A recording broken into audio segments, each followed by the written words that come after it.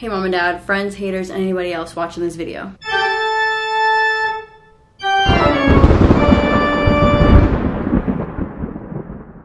Lately, I have been very into bookish themed videos. I am a book girly myself, and so I really do enjoy watching YouTube videos based around books. I like to know what other people are reading. I like to get book recommendations on YouTube. So I figured this would just be a fun little thing to start doing on my channel. So if there's any specific book content that you want to watch, let me know and I will produce them, maybe. This video is going to be what is currently on my fall TBR. For anyone who is not a book girly, TBR stands for to be read, so it's all the books that I plan on reading during the fall time, but I haven't gotten around, well, haven't gotten around to it yet because it's not technically fall yet, but you know what I mean. I have over 100 books on my TBR on Goodreads. So I have like my TBR on Goodreads. Those are all books that I don't have that I want to have. And then I have a at-home TBR, and those are books that I have but just obviously have not read. I literally have like my own library full of books I haven't read yet.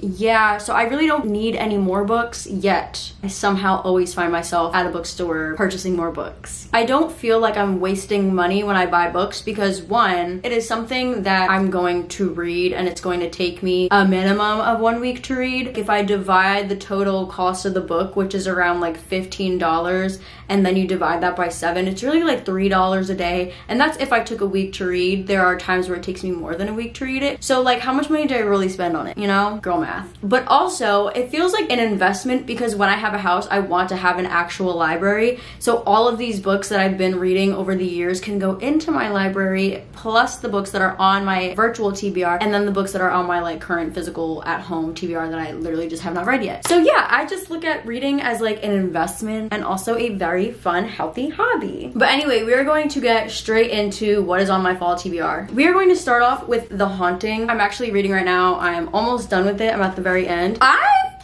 actually, dare I say, love it. I obviously don't know what is going to happen yet. I'm right at the end where like we find out what happens. Let me just read the back of it. Penny knows she must forget about her ex Nash. Ever since his father was revealed as the brutal serial killer who traumatized their small town last Halloween, Penny's parents have forbidden her to have anything to do with Nash or his family. It's hard not to think of him, but she's trying. That stops when she goes shopping with friends for a costume. What she finds instead is ripped from a horror movie. Someone from school bleeding out on the floor of a dressing room, stabbed.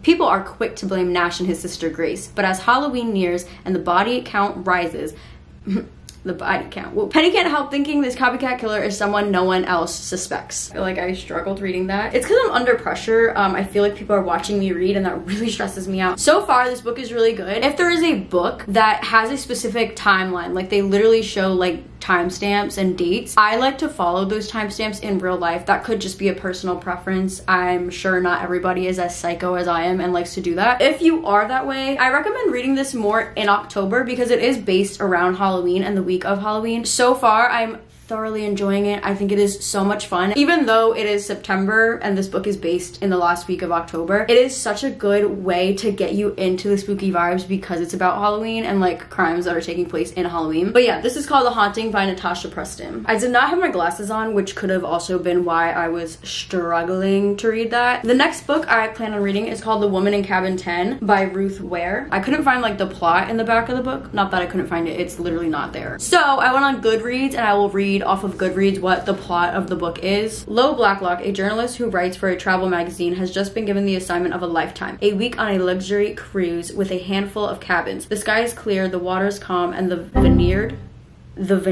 select guests jovial as the exclusive cruise ship, the Aura, begins her voyage in the picturesque North Sea. I sound like I am reading for the first time, and I am sorry. You know what? So obviously it wasn't the glasses. I just can't read. Yeah, maybe it's reading out loud that I can't do, because when I read in my head, like I am a going, but reading out loud, clutching my pearls. I am thoroughly surprised by what is happening right here. But let me try that. Honestly, this sentence is confusing me, but we're gonna try again.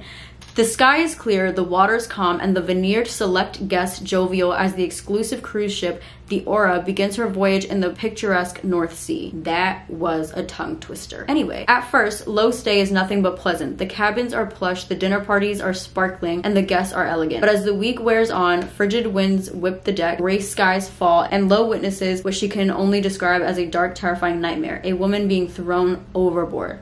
The problem? All passengers remain accounted for, and so the ship sails on as if nothing has happened, despite Lo's desperate attempts to convey that something, or someone, has gone terribly, terribly wrong. The reason why I'm choosing to read this book next is because, like I was just saying, this is based on a specific timeline, and the first chapter starts on September 18th, which is literally today. I would love to start this book today, so I will make it my mission to finish The Haunting tonight so that I can start this book tonight as well, so that I'm on the same timeline. But yeah, that sounds spooky. Ooh, look at the like parting chapters. Look at how cute. Look at how cute. So yeah, I'm looking forward to that. I forget where I found this book, but Fall Too Well.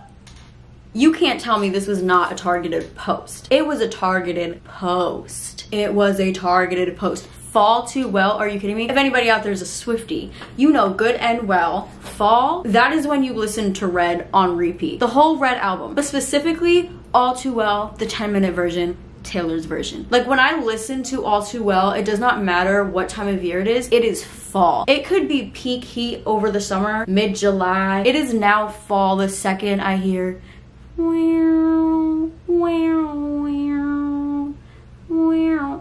please, the second I hear All Too Well. Obviously, this was not an accident because even the illustration, like the girl literally looks like Taylor Swift. And some may argue that the man looks like Jake Gyllenhaal. I don't think he looks just like him, but that is definitely Taylor Swift. This one is going to be a little bit different than the other books that I'm reading because the other ones are more like crime based. This one I think is more of like a romance book. I should have married my childhood. You know what? I feel like if I add character while I'm reading, that I won't struggle to read. Like I keep stuttering and I think it's because I'm focusing too much on reading the words that are on the page and knowing that like people are watching me read, and that freaks me out. But maybe if I give it some light, I won't struggle so much to read. So we're gonna try that out. I should have married my childhood best friend, but I chose another man. I'm a single mom back in my hometown trying to make ends meet, and my ex-bestie is my new boss. Clearly this is not about Taylor Swift.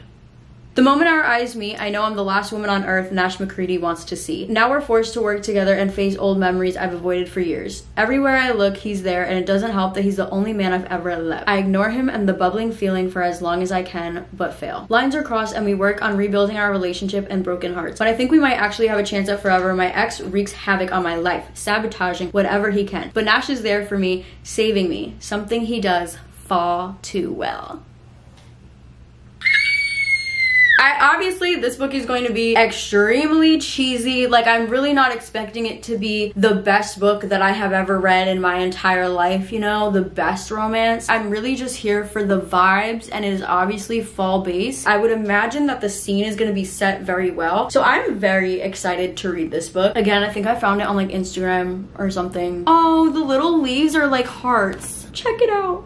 Very cute. Back to murder. Next on my list is called Hate List. I also just want to say, some of these books I have literally had for like a year now and have not read them. Not because I'm not reading, but because I just haven't read these specific books. Like I have so many books. When I tell you I have so many books, I am not lying. I have a library full of books, a plethora of books that I have yet to read. Sorry. I think some of these books might have been mentioned in a video I made like years ago about books I wanted to read in the fall. Never got to them because I kept buying books instead of reading the ones I had. But anyway, this is called The Hate List by Jennifer Brown. Cute. I love the cover. Oh, it like matches my vibe. Also, sorry, I just want to go back to Fall Too Well for a second. The guy in this book, his name is Nash. The book I'm currently reading, The Haunting, his name is Nash. And the book I read before that, The Things We Hide in the Light, The Things We Hide in the Dark, The Things We Hide from the Light, his name was also Nash. What is up with that? Why is everyone's name Nash? I don't know. The list was my idea. I didn't mean for anyone to die. Will you ever forgive me? 5 months ago, Valerie Lefman's boyfriend, Nick, opened fire on their school cafeteria.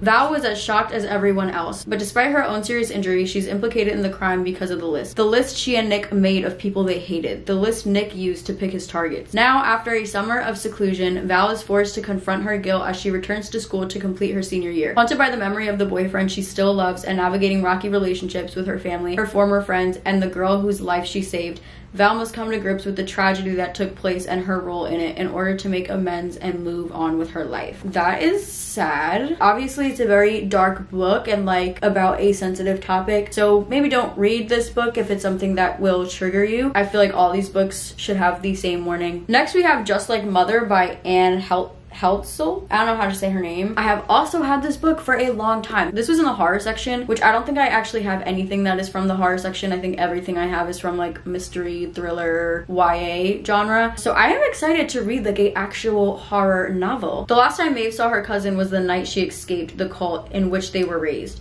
For the past 2 decades, Maeve has worked hard to build a normal life in New York City, where she keeps everything and everyone at a safe distance. New York City, okay. When Andrea suddenly reappears, Maeve regains the only true friend she's ever had. Soon, she's spending more time at Andrea's remote Catskills estate than in her own cramped apartment. Maeve doesn't even mind that her cousin's wealthy work friends clearly disapprove of her single lifestyle. After all, Andrea has made her fortune in the fertility industry. Baby fever comes with the territory. Okay, this is a long sentence. Hold on. The more Maeve immerses herself in Andrea's world, the more disconnected she feels from her life back in the city, and the cousin's increasing attachment triggers memories Maeve has fought hard to bury. But confronting the terrors of her childhood may be the only way for Maeve to transcend the nightmare still to come. I don't really know what that means. And then the last book I have on my TBR is called Pretty Girls by Karin Slaughter. When I was reading through the reviews on this book, the main reason why some people were giving it low ratings is because apparently it is very gory and like a very dark book targeting women specifically. Obviously, it's called Pretty Girls. We could assume that the victims are women. I have not read this book, obviously, so I can't say if it is super gory or gruesome. I would say to do your own research before purchasing this book. Gore does not bother me even when it's like in a movie or a show, so I really think reading about it is probably gonna be fine, but we'll see. Sisters, strangers, survivors. It's been more than 20 years since Claire and Lydia last spoke. Claire is the glamorous trophy wife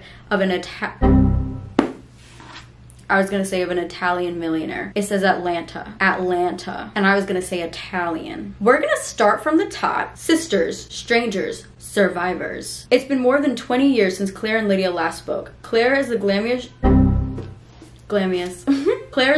trophy wife of an Atlanta millionaire. Lydia is a single mother dating an ex-con. Struggles to make ends meet, but neither has recovered from the disappearance of their sister Julia 2 decades earlier, and the shocking murder of Claire's husband brings the horror and heartbreak of the past roaring back into their lives. The vanishing of a teenage girl and the killing of a middle-aged man, almost a quarter-century apart. What could connect them? As they form a wary truce, the surviving sisters unearth the secrets that destroyed their family all those years ago, and find the astonishing truth where they least expected it. Also hoping for the best there. But yeah, those are the 6 books that I plan on reading this fall. Obviously, I could end up reading more, but I just didn't want to share a whole bunch of books and then end up not reading them. Those are the ones we're gonna stick with. If you're into like spooky, horror, thriller, those types of books, definitely give me a follow. Give me a follow on Goodreads. I try to read some romance over the summertime because I just feel like, you know, sometimes I like to go to Central Park and reading about like murder while I'm in Central Park sometimes isn't always the vibe, you know. I try to lighten it up a little bit with like a romance of some sorts over the summer. However, thriller and horror and mystery is really where I thrive. That is my bread and butter. Even during the Christmas time, I like to read like Christmas murder mysteries. That's my shit right there. I feel like I'm saying too much. I feel like I'm saying a lot and nothing at all at the same time. I also wanted to tell you guys like overall what these books were rated on Goodreads. I probably should have done this like as I was going through them, but I did not. The Haunting was rated 3.65. I personally think it's a really good book so far. I obviously don't know how it's gonna end, so I can't say if I agree or disagree with that rating. The Woman in Cabin 10 was rated a 3.73. Pretty good. Fall Too Well was rated 4.04. That is a great rating. Didn't think it was gonna be that high. The Hate List was rated 4 stars. Just Like Mother was rated 3.7. And Pretty Girls was rated 4.04 stars. So all these books were rated pretty high, so I'm excited to read through them. Hopefully I agree with the rating. I plan on making a lot more fall content and also some more bookish content, so stay tuned if you enjoy those things.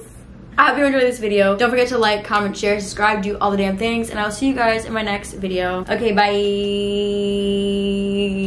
Go tell me, have you seen her? Let me wrap my weave up. I'm the trap Selena. Dame más gasolina.